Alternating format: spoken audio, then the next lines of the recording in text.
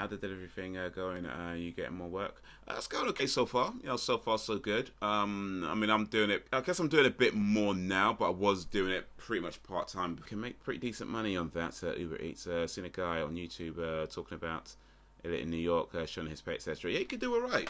I mean, I reckon if you do it full time, and to be fair, I haven't done it full time. Well, not properly full time anyway. I reckon if you do it full time on a regular basis, you can probably average around. Yeah, I reckon if you do it full time, you can probably average somewhere around, say, £9–10 an hour. Which, you know, granted, it's not like major big bucks. You know, we're not talking like getting super rich. But you know, it's decent. You know, it's decent. You could probably. I mean, I've heard of guys doing, like some of the guys who do it with the moped. Like they tell me they could maybe do about sort of £1,000 a week, say £800 to £1,000 a week.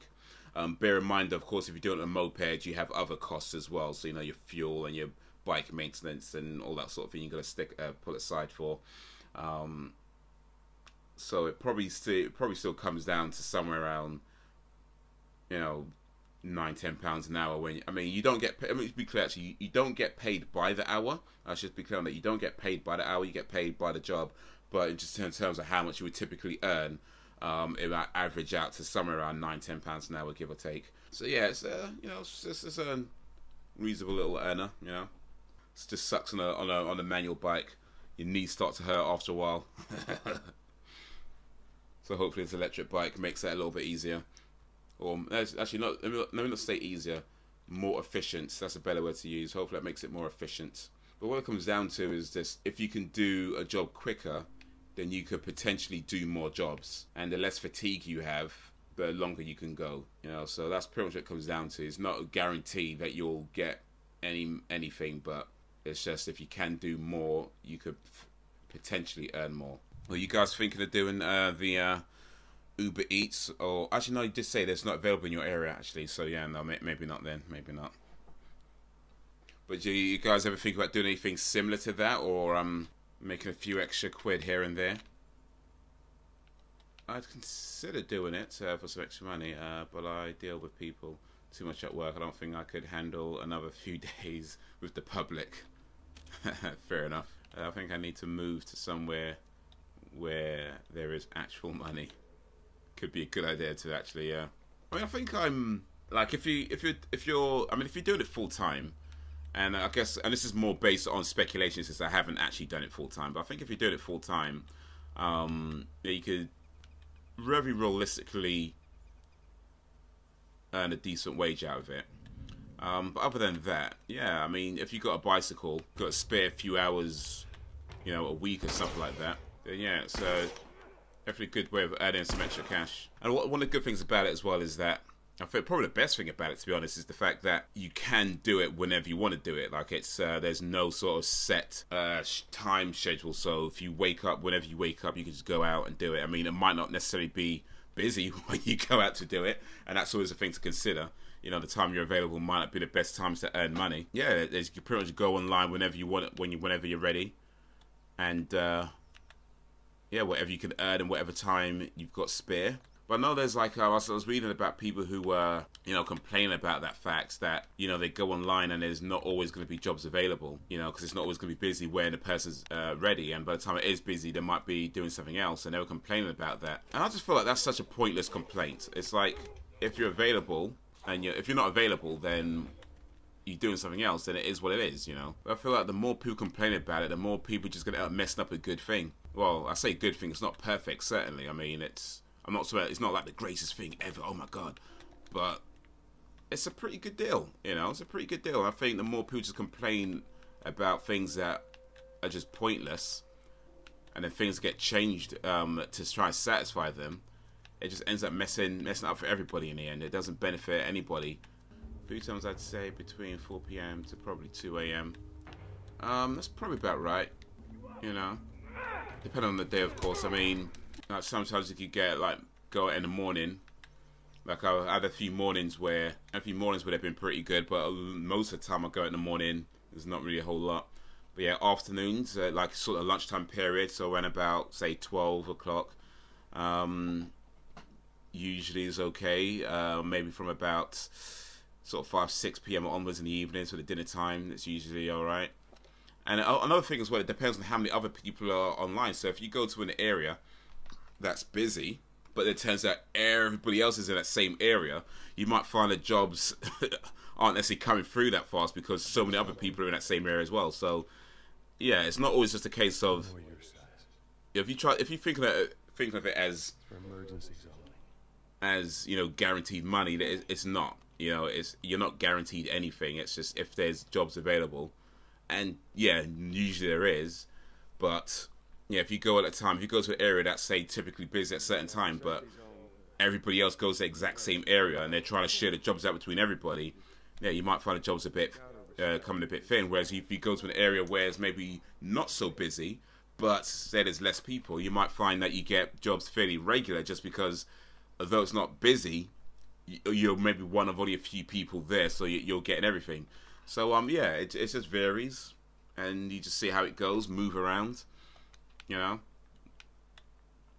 If you're not getting jobs in one area, move to a different area, you know. See how it goes. Check the app. The app tends to give you some good, reasonably good information about where they're experiencing higher volumes, and then you can kind of try those areas. So yeah, it's tight. It's tight. I think if more people complain, the better it becomes for those. The better it becomes for those who actually don't care. It might make potential competitors hesitant to join. Like Mac heard about Little being hard to work for. Now he loves it. He might not have gone if he didn't check it for himself. Okay, I guess there's that side to it.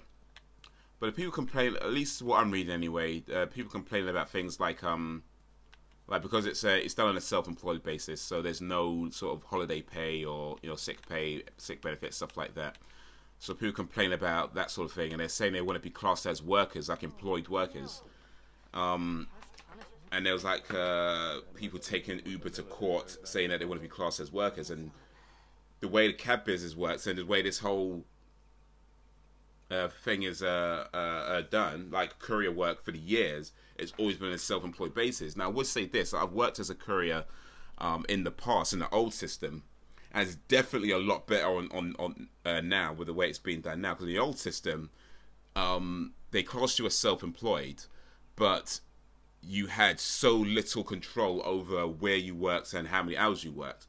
So really, what's happening in the old system is that they gave you all the risks of being self-employed with none of the benefits of being self-employed.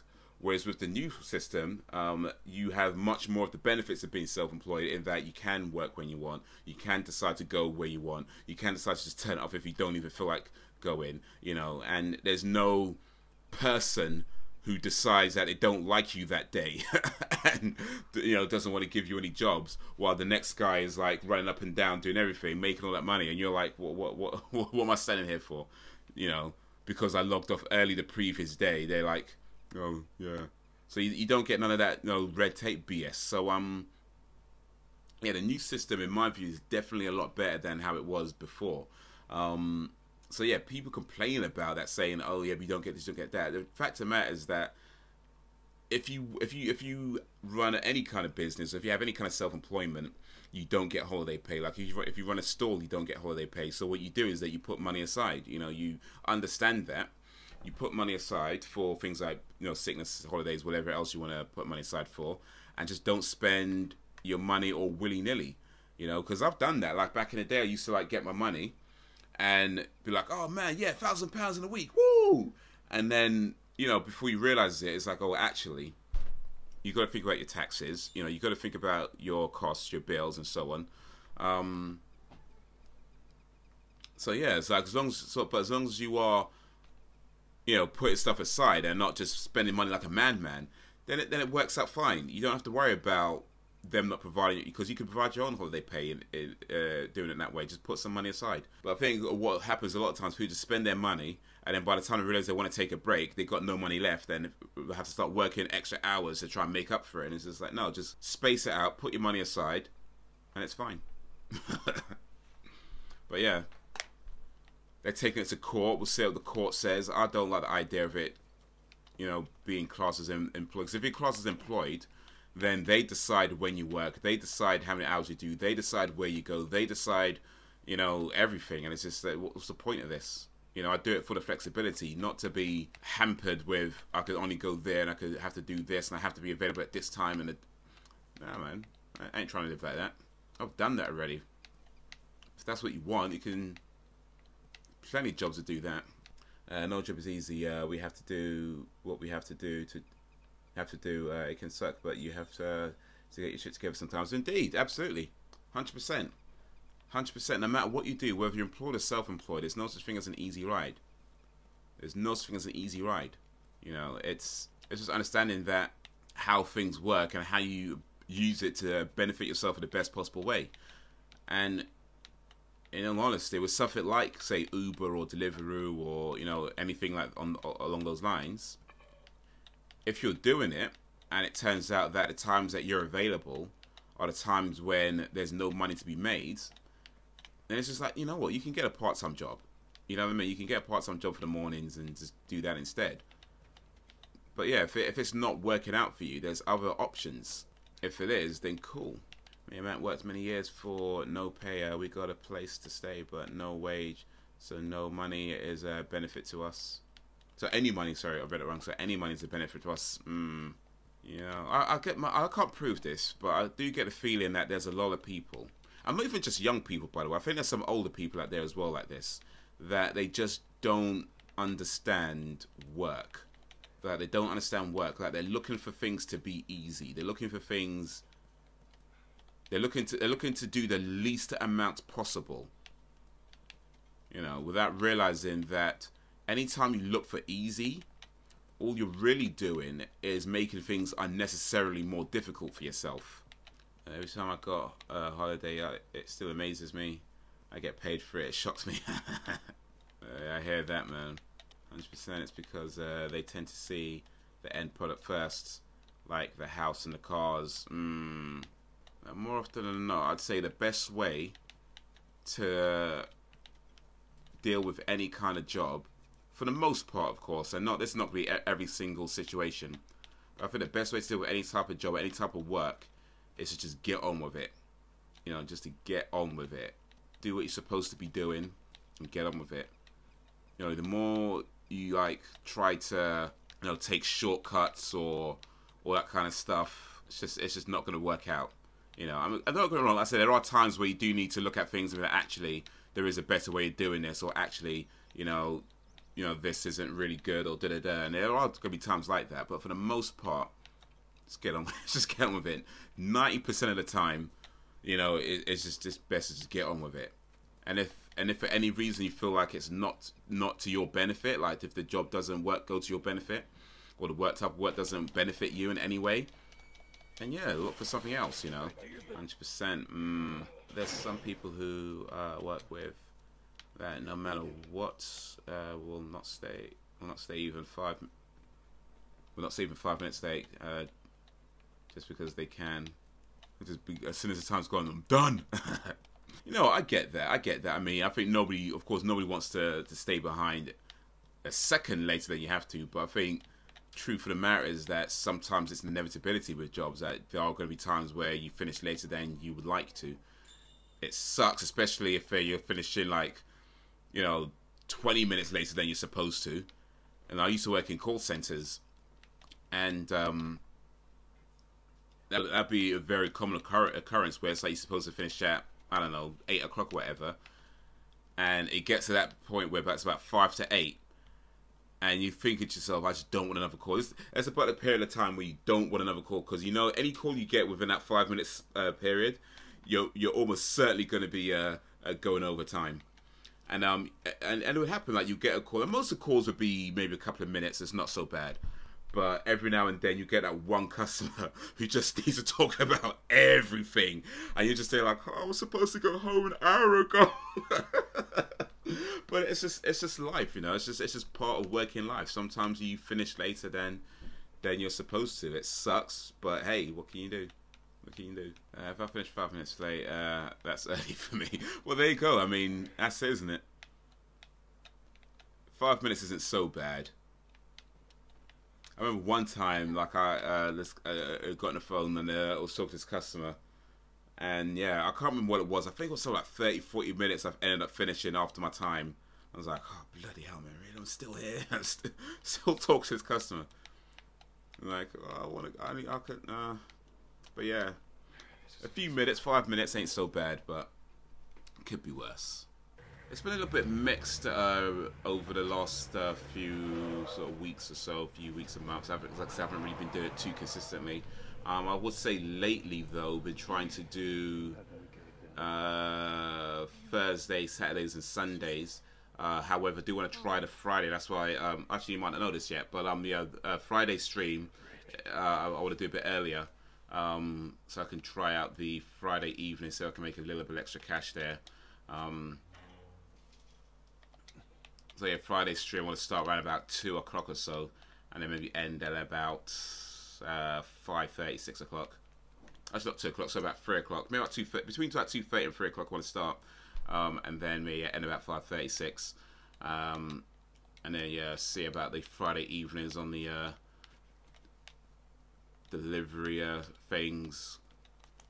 I keep hearing Fridays is supposed to be a pretty good day for deliveries, so I thought, you know what, I need to try and make as much money as I can while I'm here to make my finances look better. Apparently that's gonna come in handy when it comes to doing other things, making your finances look good. So I was like, alright, cool, let me try this out. What's your worst experience so far doing the job? Worst experience? Let's see. I guess there was the one time that I had to cancel an order because they're just taking too long, which doesn't sound particularly terrible when you think about it. Oh, it takes too long to cancel the order. But I went to one restaurant. In fact, I'll say it was a McDonald's. I'll say it, whatever. And what they ask is that when you get to a restaurant, like most of the time you get to a restaurant, they have the food either ready for you, or maybe you only wait a few minutes and they'll have it for you then. Every now and then you wait a little bit longer, but that's usually the case. But what they ask is that you wait at least 15 minutes before you cancel the order. Anyway, so I go to McDonald's, and I go to the guy and show him that I'm here to pick up an order. Show him the order number and so on. And he's like, "Oh yeah, it'll be ready soon." Cool. So I'm waiting, and it gets to a point where I think it was about sort of a 10 minutes I was waiting for at this point, and I was saying to the guy, you know, is this ready? You've been waiting for a while now. And they're like, oh yeah, yeah, we still was working on that. So it's like, and then it got to the point, I think in the end I waited something like 20, maybe 25 minutes. And I said, and it still wasn't ready, and I thought, you know what, this is taking way too long. So I said to him, you know, I'm gonna have to cancel this because it's taking too long. Apparently there was like a guy there, or one of the other delivery guys there, was telling me that he's been waiting over an hour. So I was like, you know what, I'm not gonna wait any longer. I'm gonna cancel the order, and yeah, just go home. I'm gonna stay online. But the thing is, what this hasn't happened to me, but somebody was telling me this, where he said that he was waiting too long, so he cancelled the order. And then when he got outside, he got another order coming through, and it was the exact same order that he cancelled. Because I guess they had to rebook it, and it just went back to the same person. Because I guess at that point he's probably the closest one to the restaurant, right? So we went back to the same person. I was like, really? Is it at least ready yet? Though, it's like, it's a piss take. Yeah, I mean, it is what it is. Especially someone where I think for the most part, as much as I don't like McDonald's food, you know, I really don't. But I think for the most part, McDonald's are usually pretty good when it comes to handling deliveries. Usually. I would say that I feel like some of their staff might need some training. And maybe that's just because I'm kind of old school with certain things. I don't know, maybe. But I feel like you go in there sometimes and like there's one that's not too far from me where I've been to, and where the staff they've been like really they say hello, they're friendly, and it's like cool, you can have a little chat, cool, awesome. And I'm not saying, look, you don't have to be best friends with everybody, of course, but you see that it's like, okay, cool, these like kind of they're friendly people, you know, jovial, you know, good to talk to, that sort of thing. Awesome, not a problem. I like that.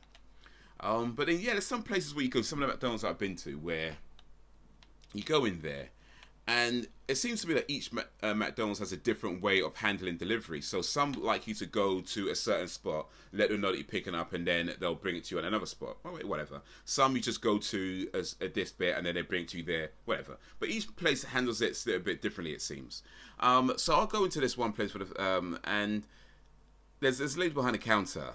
And, you know, I've got my backpack on, so I'm thinking it's probably somewhat obvious that I'm here to pick up an order, because you kind of that same thing where you got the backpack on, and you put your phone in your hand, which is pretty much how every guy walks into a restaurant. You got a phone in your hand and a big backpack on. So I thought it was pretty obvious, but whatever, you know, you don't want to make too many assumptions, I'm sure. But there's one behind the counter. She's kind of like blank staring at me, like she could see me, I could see her. And well, she's not really saying anything. So eventually I'm like, you know, hello, I'm here to pick up a delivery, you know, and she's like, you know, somebody else deals with that. I was like, okay. Can you let them know that I'm here? You know, like, just, you know what I mean? It's like, look, I get that maybe this is not your job, but, you know, empirically you don't seem to be doing anything. So can you let the person who's supposed to be dealing with this know that I'm here so I could collect the order? And, you know, it's just and yeah, it happens quite a few times where people just blank stare you. And it seems to happen in McDonald's a lot. Not only McDonald's, to be fair, I won't single them out. It has happened in a few other restaurants, but this seems to happen. But I guess McDonald's is quite a big chain. Maybe that's why. Maybe that's why, because it's a big chain. And it's more often. It seems like it's more common there, but. Now you walk in there sometimes and people just blank stare at you like you can see me, hello. But yeah, but other than that, like a lot of times you go there and it's just like, yay, hi, how you doing? And cool. Have you invested in a bum bag, or do you risk having things proposed? No, I have a bum bag, but I didn't get this because of Uber. I had this from time ago. I'm a bum bag aficionado, quite frankly. Well. Maybe aficionado is not quite the right word to use, but I do like a good fanny pack. I do like fanny packs, so I am a fan of fanny packs. So I've had this for a while, and this is an Eastpak one, so it's a good brand. The one I had before this didn't last very long. I bought it for something like £5 or £6 or something like that. It did not last long at all. This was I think £20, so it's a bit more expensive, but definitely worth it. It's a lot stronger, it's sturdy, it's got a lot of compartments. I would say the one criticism I have with this that it's not as big as I'd like it to be. I'd like it to be a little bit bigger, but aside from that, this is just a really good bum bag. So I'm quite happy with this. So yeah, I was rocking bum bags before The Rock made them popular. Yeah, I know that look. The bag. Yes, that's the one. I've had that look many times. Yeah, I'm here to pick this up.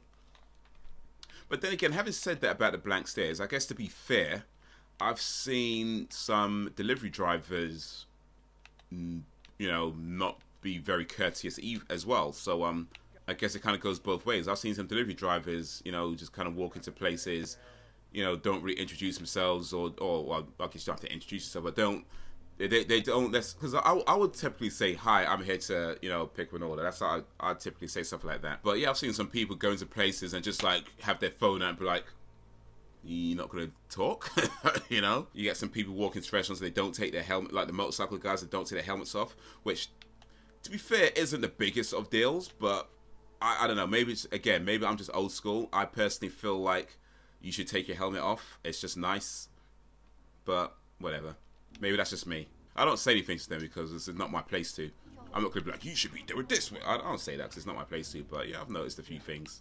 There was this one driver who, I was there in a restaurant and they had actually had my order ready. And I could see they had my order ready because it has the tag on it with the order number. But I didn't take it yet because I hadn't spoken to one of the staff members yet to say that I'm here for this order. But one of the delivery guys was there. Was like, oh, just take it. I was thinking, like, no. No. You know, you need to let somebody know that I'm actually, because, oh, you know, I just thought of actually another worst, well, I'll come to it in a moment. Now memories are coming back, But anyway, but I was like, no, that's a terrible idea. I'm just going to reach over the counter and take something without the people who put it there knowing that I'm taking it. That's a terrible idea.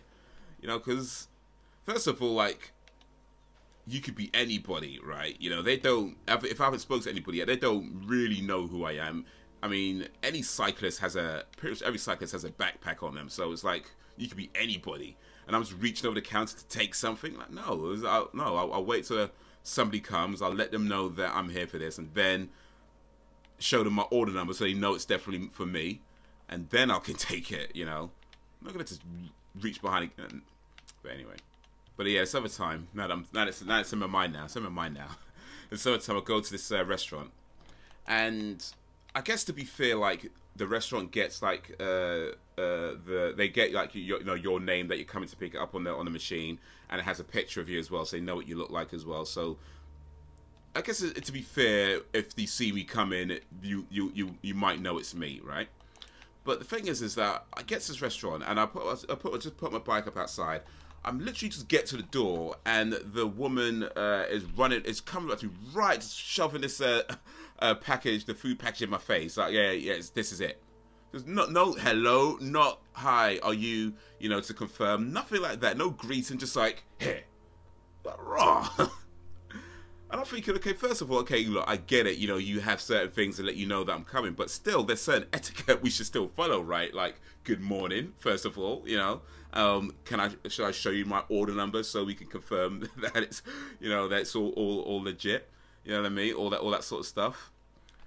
Plus it turns out I was actually there to pick up 2 orders. I actually only had one of them ready, so yeah, I had to wait for the second one anyway. So I was like, come on, man, it doesn't hurt to say hello. But I will say this though, that, there was another lady there that was working at a restaurant. She was so much nicer.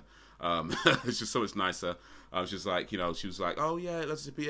Second will be ready shortly. Just wait a little bit. It's like cool, and thank you, bye. She was that's just basic politeness. You know what I mean? Just basic politeness. It's not much. It's not much to do. It's not that much. That'd be awkward. Best to make sure they know, for real, man. Indeed. Because what I was thinking when that happened. Well, here's what I was thinking when it happened is that because a lot of cyclists in London have similar sort of not exactly the same backpacks, of course, not exactly the same backpacks, but a similar sort of look to that sort of delivery driver type look, right? A lot of cyclists tend to have that just anyway. Imagine like somebody else has walked up to that restaurant and it just happened to be a person who, say, has a similar look to me, shall we say? Just leave it as that. A person with a similar look to me. And this woman wasn't checking for reference order numbers or anything like that. She's just handing over the food. And some guy just was there. He probably be like, hey, free food. You know what I mean? And then by the time I turn up to pick up the order, it's like, oh, yeah, we gave it to somebody. Yeah, always check, man. Always check. I will say this though, in all fairness, compared to when I was doing the courier deliveries, I would say that for the most part, people tend to be a lot nicer on the food deliveries than on the sort of parcel deliveries. That said, I would rather deliver parcels just because they're less messy. You're less likely to deal with spillages when you're delivering parcels. But yeah, people tend to, at least in my experience, I don't know if this is for everybody, but in my experience, I come across a lot more friendlier people doing the food deliveries than I did when I was doing the motorcycle deliveries. Because when I was doing motorcycle deliveries, the courier deliveries there, the amount of times you walk to places, people don't look you in the eye, nothing. And it's so common. It's like even like the place like where you get the dispatch office, even those guys weren't polite. They'll talk to you like you're nothing. So it was a disrespect all around. It's like, dude, don't. So yeah, it definitely has that going for it.